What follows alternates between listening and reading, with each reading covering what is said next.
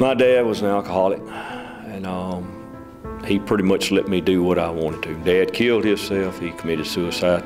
I didn't have a mentor. I see a lot of kids that nobody never tells them they love them. So many of the men think that they're by themselves, there's nowhere to go, nobody to turn to. Gridiron is our conference that's designed for men. We want to encourage them to be the spiritual leaders in their home, the spiritual leaders in their job, the spiritual leaders in their community.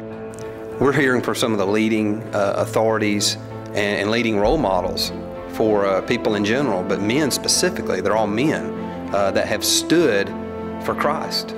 God's presence was in the auditorium all weekend. It was moving, you know, the praise music was awesome. The energy was unbelievable, from start to finish.